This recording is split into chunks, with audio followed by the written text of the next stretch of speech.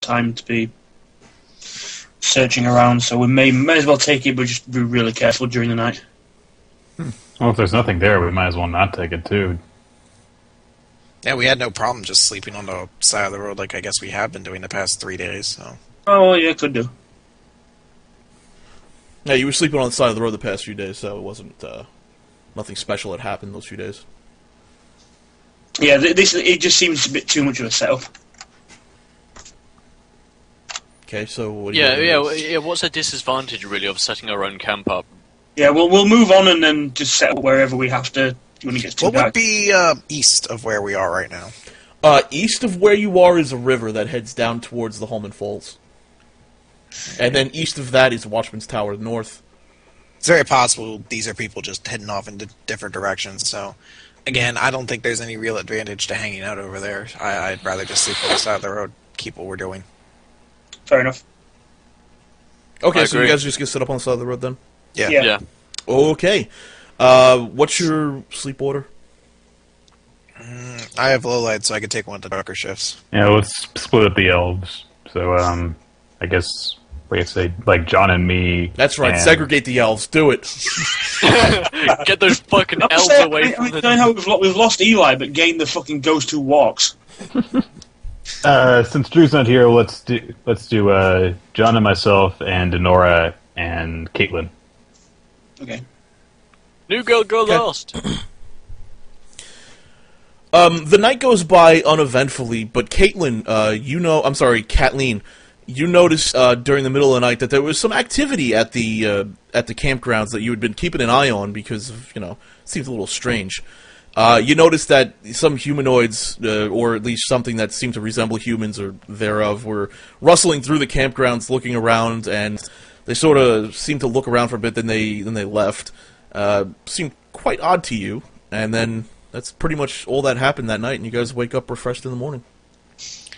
I'm gonna wake them up and let them know that I spotted someone over there, and then I'm going to try to stealth over there and see if I can. Okay, you're gonna wake them up during your shift?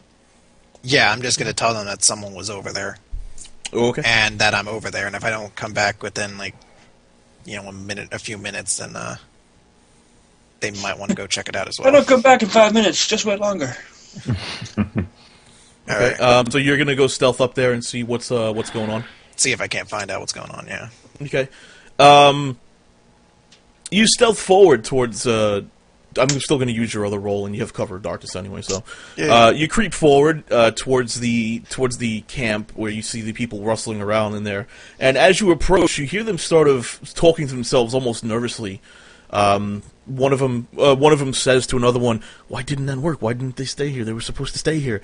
And another one says to them, "I don't know. It's supposed to work like that. We could have had easy gold." And they sort of go and have a back and forth.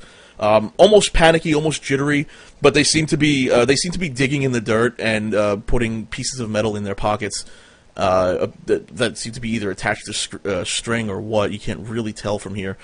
And after they're done, they sort of scurry off as fast as possible. I'm going to do the same back to the group. Okay. And I'm going to tell them it seems that we made a good decision not sleeping at that camp because I believe someone would have tried to rob us. Well, back to bed. I'm not chasing after bandits for no reason. The rest of the night passes uneventfully, and you wake up refreshed in the morning. It's amazing. The first game Chris is back, he causes the party to not derp. To be honest, I wouldn't have stayed there either. Nobody would. I'd just go, oh, look, a convenient place to stay. D&D tells me, yes. Oh, look, a nice clearing in the forest where we can be seen easily from all sides and where people have been. Yeah, let's continue on our way then. Now that that's over. Your travels along the road to Colin Grove are uneventful up until the final 2 days of travel, when you start seeing people who are camped outside of the trail to Colin Grove. These people look just utterly haggard. They look homeless. They look dirty. They look like they've seen a lot. None of them speak to you, and they're all very quiet, just sort of sitting on the side of the road or walking towards Colin Grove, or in the direction of Colin Grove. They all seem really just ragged and worn out. Some of them wear armor. Others just carry it on their back. Others have almost nothing. You see people with some terrible, terrible injuries. A man who's lost an arm. You see another man on the side of the road who's just seems to be dead, with a woman grieving over him. It seems to be a pretty rough sight. It's a rough sight to bear, and it just continues on for the next couple of days as you arrive at the gates of Colin Grove. Oof, it's a rough image. I'm going to assume that a lot of these people are refugees.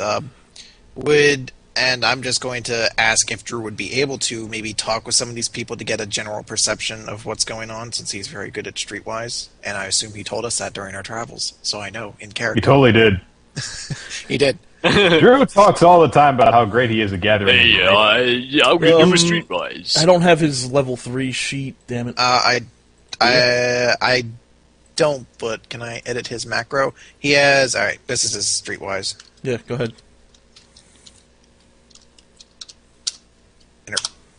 12, not very good. Drew sort of attempts to talk to people, but most of them are very sullen, very quiet. One man even looks at him confused and says, "Weren't you there? Why are you asking me this?" And he just keeps walking forward. It's really not. Nobody's really in the mood to chat with him. Okay.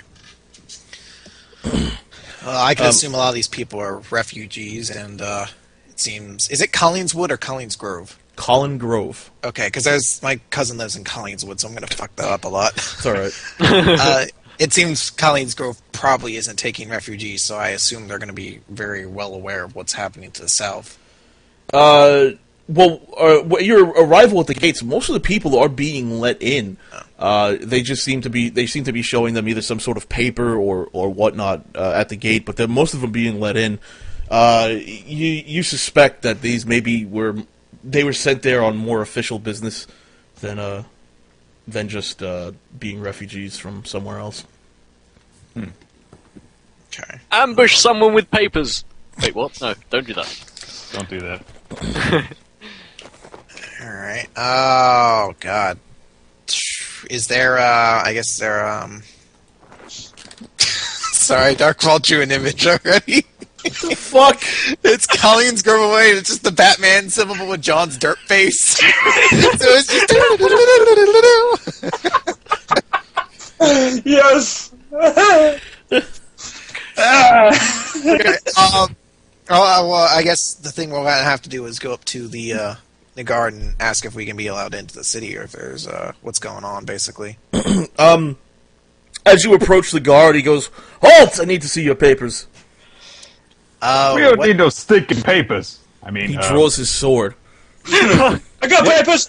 I'm gonna hold up my hands, like, not threatening, but what papers are you looking for? We're from Wyrmwick. From Wyrmwick, eh? Unfortunately, unfortunately, we're just accepting the wounded, and the killed, and the veterans, if you were, of the latest battle at the resistance camp. Unfortunately, our forces were depleted quite heavily. We can't afford to have travelers here at the moment. We are not travelers. We were part of that. I was one to witness that firsthand. Wyrmwick sent you to the resistance camp. yes. I doubt it. Laugh may you I'm gonna will. kind of give him a glare and step backwards, because... Yeah... So what do you do here? What business have you here? Oh, hang on a second. Does anyone else want to take this, or the person with no diplomacy is All gonna right, have to do all it? right. Hang on. Okay. Hang on a second. I'll give you guys. Do Do you guys want a little history on Colin Hey, Grove? You hang on, sort of hang- went in here empty-handed. I Yeah. gotta figure out how to do this. Okay, well, let me just give you a little bit of history of Colin Grove. It's ruled by Duke Ned the Dwarf, and he's the guy who vehemently supports the resistance camp.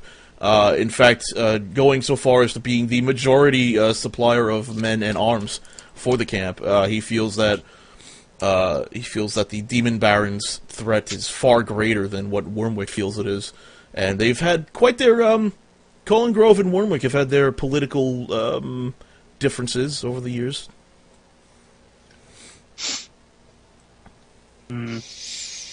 Okay, so what I'm grasping from that is he's really in favor of the military. He just thinks none of us are good enough to actually be part of it. I think it's more that he doesn't think Wyrmwick could send any help. I think we might be able to work this renegade angle. Maybe not tell him that we're... No, don't tell him like we did this shit. No, don't tell him we've You been want us in your exiled. town? Say we came against Wyrmwick's wishes to help out or something like that. I'm writing up. I'm trying to compose something here. It's I just gotta make sure. He's writing a note that says admission papers. Admission. My mum. Please let us in. Let them face. in. Signed, Khan Muzarababag. Ned, it's spelled Ned wrong. The D's backwards. What the hell? Why is everyone making fun of Duke Ned? I like Duke Ned. I don't know. No, Duke we're Ned. making I'm fun just of saying The chat room's jumped on him. name with that. Chat room jumped all over the name Ned. Like, what? Dude, Ned! Sorry, he doesn't have a mystical name like Christian Fire. That does sound wacky. Wait till you meet Crusader Bob. Crusader Bob! Alright, you said you're getting something ready? Yeah. Okay. Okay. Hey there, guys. Always Hello. good. Hey, assist, how you doing? I'm doing fine. Dinner was good. Barely hear Sketch. Yeah, I Oh, can't hear sorry. you at all. I'm just need to talk louder. Or can you Okay. still not hear me? Nah, barely. Yeah, you're very low. I'll just quit Skype and raise large because my mic levels are fine. So. Okay. Hidely ho, All right. neighborino. Okay, alright, here's what I'm gonna do. Dother steps forward, and I'm going to say, "Excuse me, sir. Do you doubt our mettle? Do you doubt our word? I shall have you know that when the demons set upon our armies, we stood strongly with the brave rabble gathered by Khan Muzarag, and struck down many demons. A dragon physically assaulted me, and yet you look upon us and doubt our right to be here? We are here on the word of Khan Muzarag himself to speak with your leaders, and you shall let us in." Mozarag, you say, huh? I suppose then you'll have a status update for the Duke, because he's quite curious as to what the hell happened at the camp. Alright, I'll let you in, but you'll have to be escorted to the Duke before you can travel anywhere within the Grove. You understand, of course. Of course. Alrighty. He just sort of he nods at the gate guard, and the gate opens. A couple of guards step out, and they escort you in inside the Grove to the Duke's keep, where he is sitting on his throne. He's quite he's quite full of himself, if you will. Quite proud of the city he's built and the mini castle he's built for his keep. It's quite an interesting sight seeing a dwarf sitting in a full-sized chair with his feet unable to reach the ground. But he sits there and he welcomes you. And he's welcome. I hear word that you are from Uzarag, and you were here to give me word on the situation at the camp. I can see from the men coming back that it is a grim one. Very We good. are some of the last ones to have left that camp. There were probably less than 10 left, if any. Hey, and what happened when the camp was made active, and short time after that it was just wiped out? What happened? The armies Just came, devil's and work. they were unlike anything of this world. This is not a good day for the Grove. We have lost many men there. We were the ones who supplied many of the men and the arms who would fight these demons. You say you're from Wyrmwick, and I must admit I am ill at ease having you here. What is the situation in Wyrmwick? Do you know? Ugh. When we left there, it seemed that political corruption was running rampant, but we have not been there now for It's been over a month, right? Yeah. It's been over a month. Fair enough.